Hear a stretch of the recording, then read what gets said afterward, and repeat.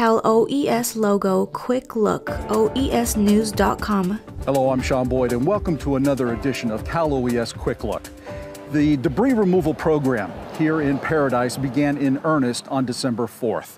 Right now, you have the DTSC, you have the US EPA, and the Coast Guard all working in a unified command to execute Phase 1, that is the household hazardous waste removal. They're working from sunup to sundown to get Phase 1 finished, and so that they can move on to Phase 2 and get all of these properties cleared. A worker opens a metal gate. Great progress is being made in Butte County. Workers sift through burned out rubble. Phase 1 of debris removal is now 86% complete. That is, 11,626 parcels out of the 13,500 ravaged by the campfire have been cleared of hazardous household waste. That's waste like propane tanks and other fuel cylinders, paint cans, cleaners and solvents, oils, herbicides, and batteries.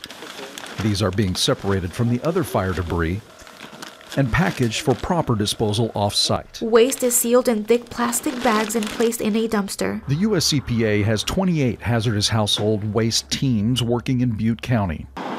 Before going onto a property, the EPA and DTSC first survey the parcels to determine whether they're safe, and that includes fire-damaged trees. It looks to be pretty stable. So because this is close to their side, I'm going to mark it caution on their side so they can see it. A worker marks a tree with paint. Trees checked, property deemed safe, crews can now go in and begin their task. Crews now expect to complete Phase 1 by February 1st, with Phase 2 debris removal, including tainted soil, beginning on January 28th, a short 2 months after the campfire began. If you'd like more information on the debris removal program, you may go to ButteCountyRecovers.org. You can also go to oesnews.com, as well as wildfirerecovery.org.